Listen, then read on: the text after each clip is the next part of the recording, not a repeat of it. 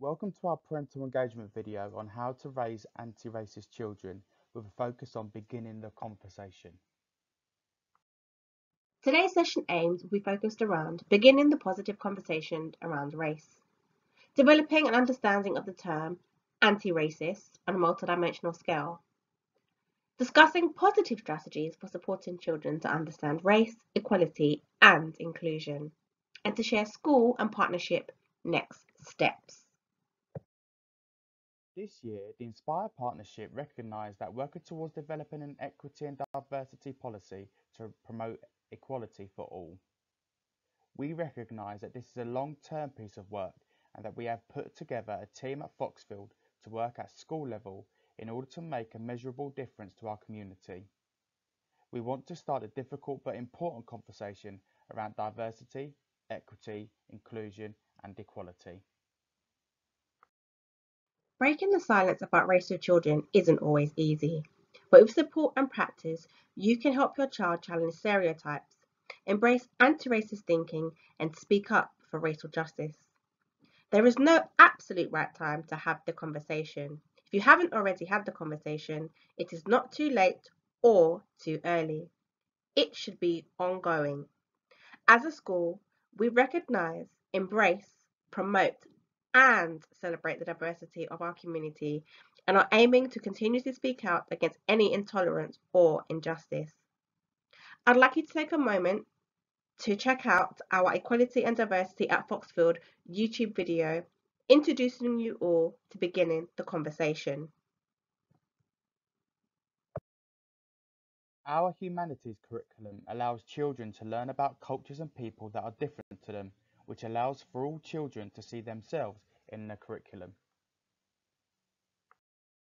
Our working party at Foxfield is comprised of a variety of staff who work and lead on different areas and key stages across the school. You may be familiar with some of the names and welcome further discussion with any member of our team or your child's or children's class teacher.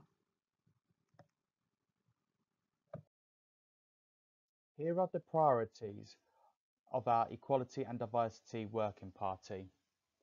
Firstly, we will work to develop language to build meaningful, continuing conversations around diversity, equity and equality. We will also grow confidence levels of all stakeholders through regular meaningful engagement and to develop an evidence base of qualitative and quantitative data to inform impactful connections with the wider community. Anti-racism refers to a form of action against racial hatred, bias, systematic racism, and the oppression of marginalized groups. Anti-racism is usually structured around conscious efforts and a deliberate action to provide equitable opportunities for all people on an individual and systematic level. Anti-racism is not something you are, it is something that you do. It is inclusive and ongoing. It is not about race. It is not a race thing. It is a human thing. Depending on your ethnicity and where you live, the conversations you have with your children about race will be very different. Many people of different ethnicities will be used to having conversations about race with their children. For many children who may not, such as in places like the northeast of England, where 93.6% of people are of white British ethnicity, they're much less likely to have any experience of mixing with other ethnicities, let alone witnessing racial inequality. There are many reasons why you may not feel comfortable talking about race, particularly with younger children.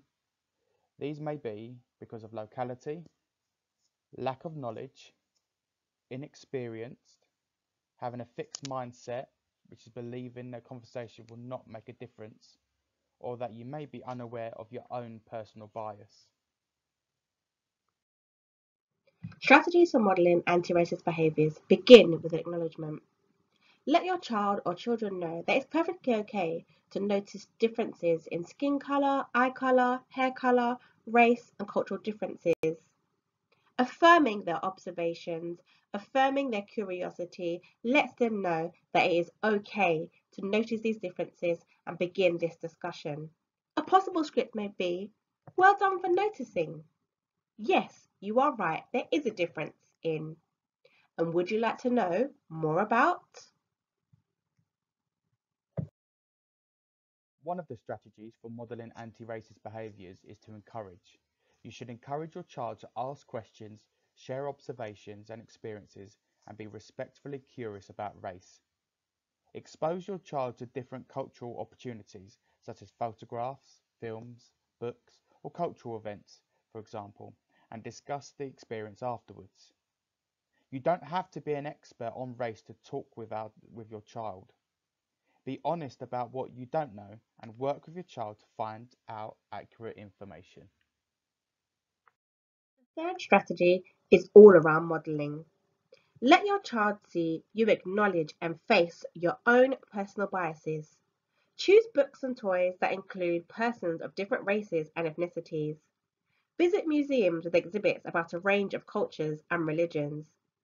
We're less likely to pass on biases we identify and work to overcome.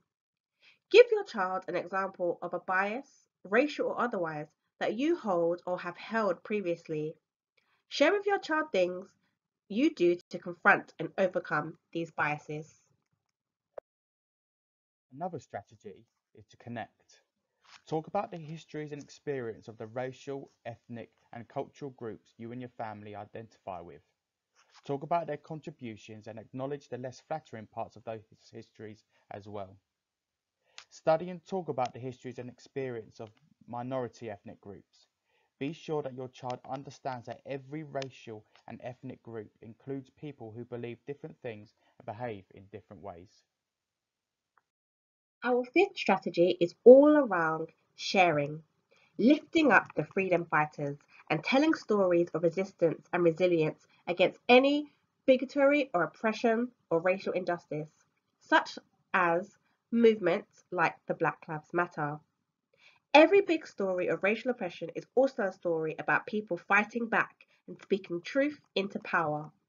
Teach your child those parts of the story too. Include women and children and young adults among the stories that you tell. A story about racial struggle in which all the heroes are men wrongly leaves many people out. Another strategy is modeling that anti-racism is a verb. You can show this by doing the work and understand and overcome your own bias. Honoring your child's humanity teaches them to honor the humanity of others. You can share the work of Black authors, artists, and scientists with your children. You can buy dolls or toys that are representative of all races. Talk about the differences in skin color and where they come from. And that connecting with your child teaches them how to connect with other people. Our next strategy is all around challenge. Make race talks with your children or child routine. Race is a topic that you should plan to revisit again and again and again and in many different ways over time. Don't be a bystander on race.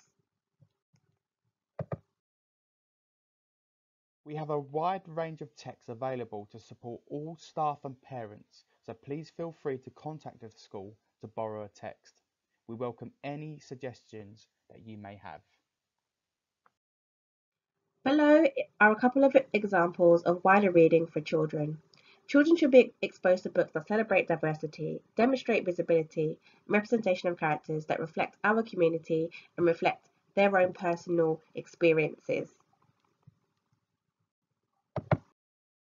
In order to ensure that we continue to be an anti-racist school, here are some of our next steps. We will be introducing the Halo project, which will come on in a later slide. We'll also introduce the mentorship program. We will be showing bespoke faith assemblies tailored for inclusivity for all. We will also have a question box where children or adults may ask questions that we can hopefully then answer. And we will also be sharing further training for all staff. Here at Foxfield, we are proud to announce that we have now adopted the Halo Code as a part of our school uniform policy. The Halo Code champions the right of staff and students to embrace all Afro hairstyles.